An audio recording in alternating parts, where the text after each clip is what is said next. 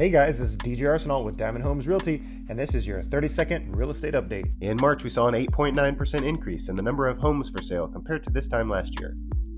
The number of homes sold, however, decreased 7.5%. Average home prices increased to $412,000. That's an average increase of $12,000 from last month. Buyer demand edged out the available home supply. What are your thoughts?